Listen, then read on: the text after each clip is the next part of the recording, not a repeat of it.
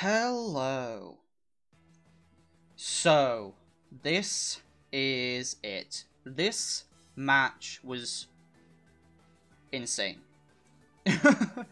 So, what we have is UBL Season 3 Semi-Finals. Our opponent, Drayden. Drayden was our first of two losses in the regular season. And that was the loss that shook me to my core. For those who don't remember, basically since the match with Drayden, there was just a period of like 3 weeks where I just couldn't, I couldn't make teams. Like, my loss with Drayden basically just shook me to, endlessly. I just couldn't stop thinking about it. And now we have to play them again for semi-finals. To say I was going into this terrified is an understatement. Because while their team doesn't look scary on paper, they were able to, throughout the season, use it in a very versatile way and not focus on any one particular mode, which really made it hard to prep for. They've got Rain, they've got Amoongus, which is always a pain to deal with. They've got Lele, just got to respect, for sure. We thankfully do have a Moltres that can deal with it. Last time Center Scorch super threw me off. Hydreigon's not easy to deal with, Heracross not easy to deal with. Just like a lot of strong, powerful physical attackers. And there's no knowing what they're gonna max. Last time I think they maxed the Center Scorch. So yeah. I was terrified going to this. There was a bit of a break, I believe, between matches. Oh, it was just a week. I thought it was a little bit longer than that. But like, as soon as I knew I was playing Drayden, I was terrified. I was just like, this is I want to make finals. I want to give this the best shot I have. So yeah, I really want to get this win, and yeah, it wasn't going to be easy. I knew I had to prep for a lot of different stuff, and I just went in and I just gave it my best shot. So the team we ended up bringing: Colossal, outspeeds Dreadnought and Sun, Meteor Beam, Heat Wave, Solar Beam, Protect. Very standard Colossal. I believe I was focusing more on Colossal this game. That is my gut instinct. My gut instinct was like, this is playoffs, let's go with one of my strongest, if not my strongest mon. So yeah. We've got the Cole. Then D-Knight, very fast bulky support. Aquajet, Breaking Swipe, Icing Wind, and Dual Wing Beat. Thinking about what the Dual Wing Beat would be for. I assume Heracross, maybe Center Scorch. I don't think Center Scorch. Center Scorch is a lot bulkier than I gave it credit for.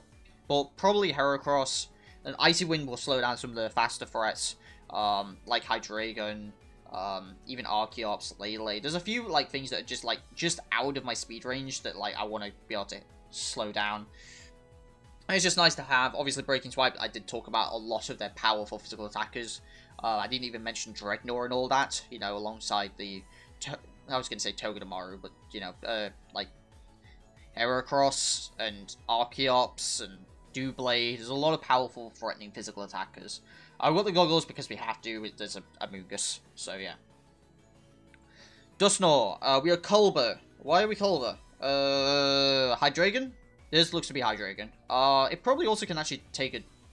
It might be able to take a Crunch from Dreadnought with the Culber. I'm not quite sure. I think Center Scorch gets Lash Out too, so can take a hit from that. I think I still wanted to focus... I wanted to see if I could get an Escab late game if possible. Was my thought process. Because Escab, if, you know, Center Scorch or, you know, their fire coverage is down, we can do a lot of work with. And we got the ally switch there because just throwing them off in any way I can is going to be nice. We got Escav. I'm going to guess it's the same spread as I brought before because it looks very similar. But we actually have the Ockerberry. I don't want to mess around. Actually, I think this is to take a fire... I don't know if it's max fire move, but definitely like a fire move from Center Scorch. So yeah. Mega Horn, Ironhead, Close Combat, Protect. I don't know... Why is Close Combat? Probably Dreadnought? Dreadnought is good for Pilot's Wine. It's good for Togedemaru, actually. Good for Hydreigon. That's probably one of the main ones. Actually, I've got Mega Horn for Hydreigon, so I don't know. But yeah, Close Combat, probably just... Yeah, it's just good coverage. I don't think it... Like, Ground doesn't look that helpful other than Dreadnought Dewblade. So... Yeah. If I can get Escav in the late game, it's really good. And also, it's good against the Moonbus, so... Next up, Life Orb Virizion. We've actually got Grassy Glide over, like, anything else, because I can see myself just, like, if I do max this, then, like, getting glides out of max is quite nice. Outspeeds Hydreigon. It actually can do a lot of work in this matchup. If I see them going with more of a rain route, then this could work. So, yeah. I just have to make sure that, you know, I can live. And then last but not least, AV Swampert. Expert Belt hits damage numbers that I wouldn't be able to tell you off the top of my head, but, you know, high horsepower, superpower, liquidation, and protect, doing a lot of damage. Not sure why the speed is there, honestly. I couldn't tell you. Can have a quick look. Piloswine? Oh, is it to outspeed? No. It might be to outspeed. It's outspeed, no speed Pelipper. That's what it is. So, yeah. Like, no invested speed Pelipper, so, like, max HP Pelipper, or, like, a super bulky one. Just in case. Just so I can, you know, deal hits before the Pelipper attacks. So, yeah. As I said, going into this match, I was terrified. Like, 1000% terrified. And I was just like, I want to win this. But let's see what happens. So, going to game 1, and we see the team. We see no Pelipper. Which is kind of a relief. It means I don't have to worry about rain. There's no Togedemaru. I believe they brought Togedemaru last time. They didn't actually have Heracross last time, I believe. So yeah. And yeah, and no Archeops as well, which is quite nice. So, definitely some things I've got to worry about. I didn't bring Moltres, so my access to Lele are a little limited. So yeah. Let's just see. Again, I don't remember a lot about these 3 matches. But I just know I was terrified. So, I lead for Colossal. I think Colossal was kind of my main focus here. They maxed Hydreigon immediately, and that was not the max target I was expecting. They led Dreadnought, and I'm like, they're going to max their water type. It's Colossal. You max your water type, right? They maxed the Hydreigon. So I Aqua Jet, get my speed, get my special attack, go for the Overgrowth into the Dreadnought. They eat the Rindo, but I still take it out, thankfully. And they Geyser me immediately. Not what I expected to happen. That would be another reason why I wanted Virizion, actually. With Grassy Glide. Not what I expected to happen, and now they've got a max Hydreigon. And I don't have a max. So they go to Lele, they overwrite the terrain as I go into Virizion. I just switch into Escav just to see if I can get something off. They go for a Moonblast as they try to take it out, and they also Wormwind that slot as well. I didn't expect them to double that slot. I thought they would just throw in like a Moonblast or a Wormwind, not both, and that really just ruins my Escav for the rest of the game. They Moonblast the other slot now as they go for... They just double. Like, they try and scout for Protect, and yeah. So, I just... Like, my Escav doesn't do anything at this point. Hey, Moonblast, don't take it out. I believe this is Scarf Lele. We close combat, get to take out the Hydreigon, which is really, really nice. And then Ironhead. And I'm like, wait a minute, this is doable. What's their last? And it's Center Scorch. And I'm like, great. I can do this. I miss.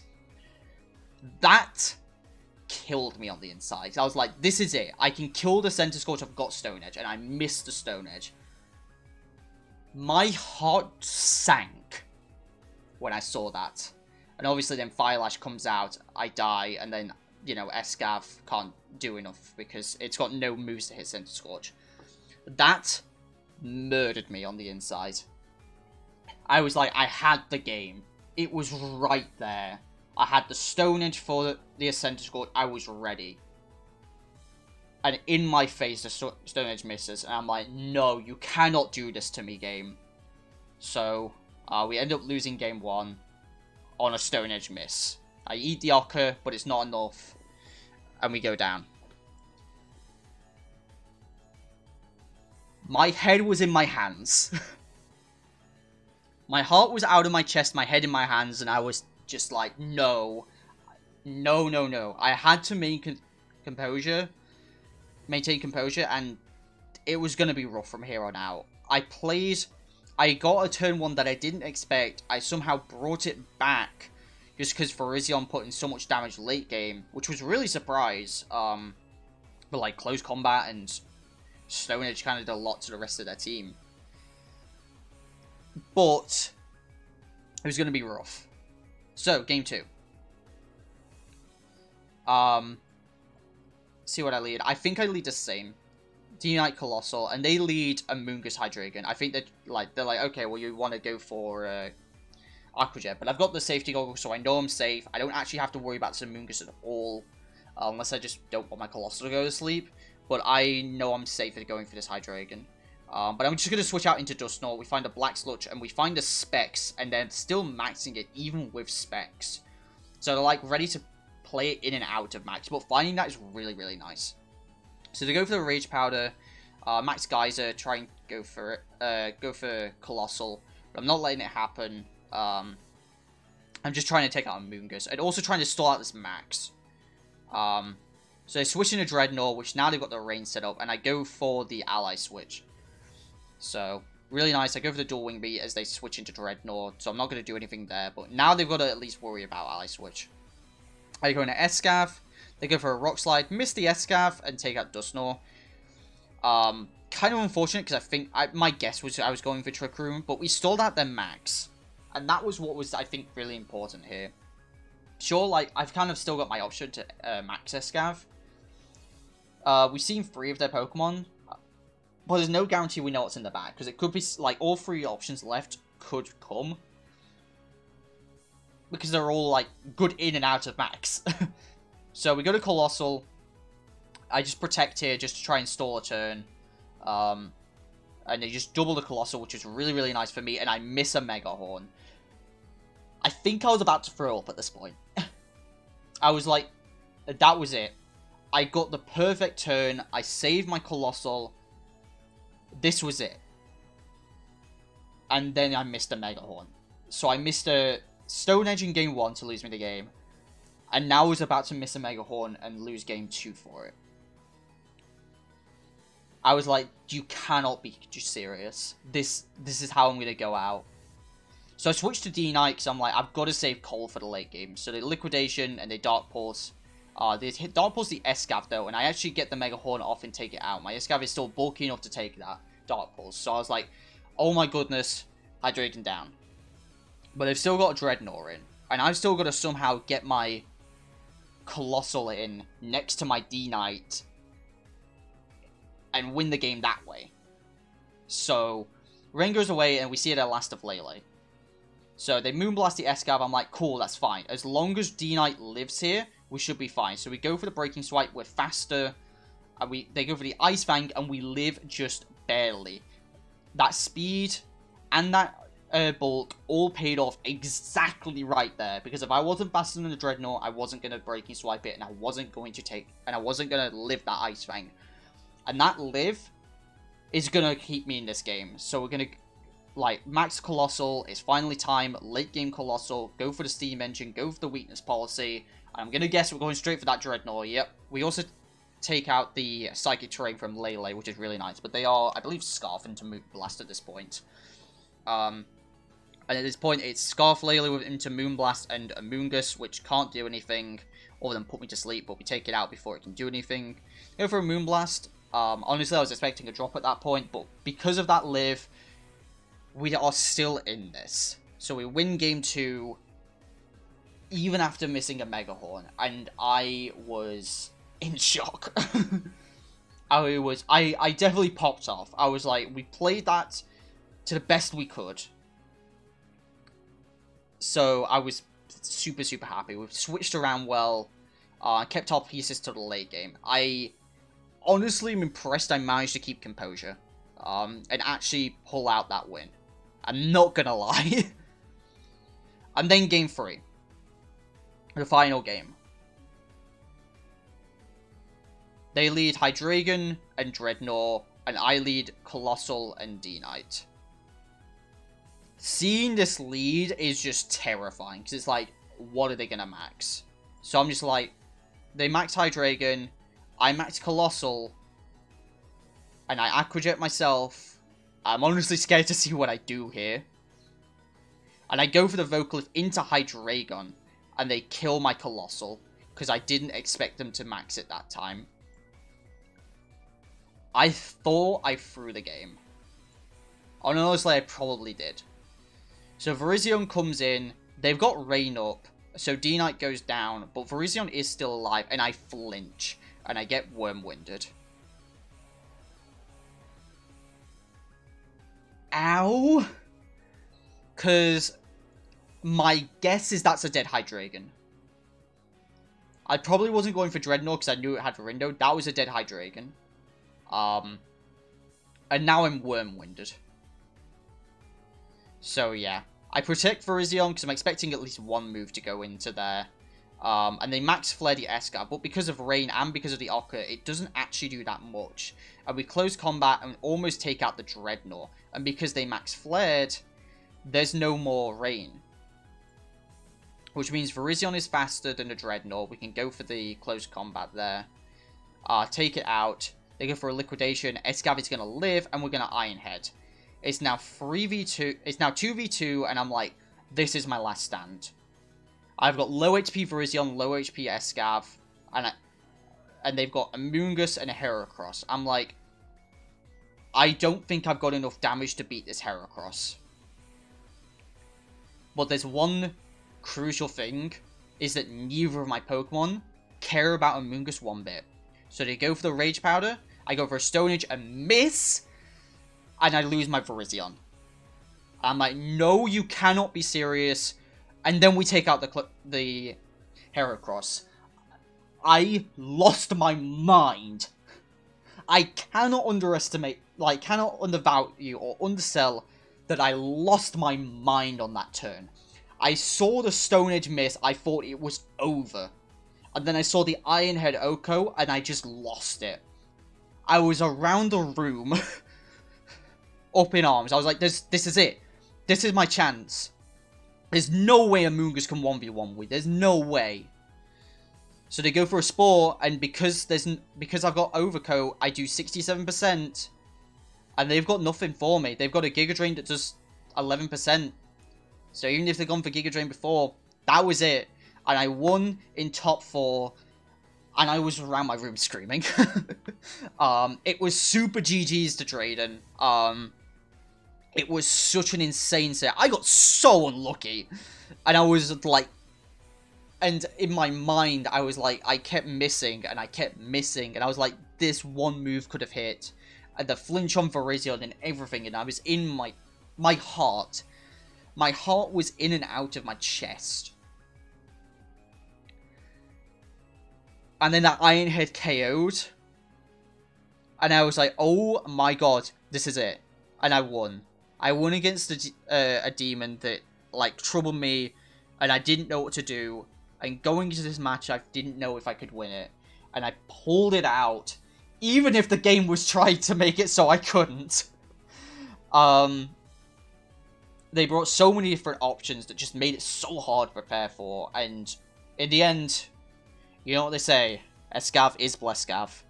Took it in the end. And that moves us on to finals. Again, thank you for Drayden for the games. But please never do that to me again, where I miss 2 Stone Edges, miss a Mega Horn, and get Rock Slide flinched. Where I feel like the game could have could have been so much easier without those. So... yeah. I cannot express, like, the sheer happiness.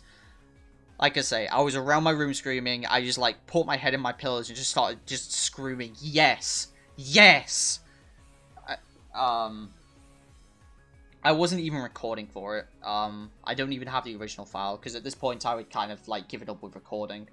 I do wish I was recording for it, but yeah, like, my stress levels were off the charts, and just to pull that out, that was probably the biggest pop-off I've had in a very long time.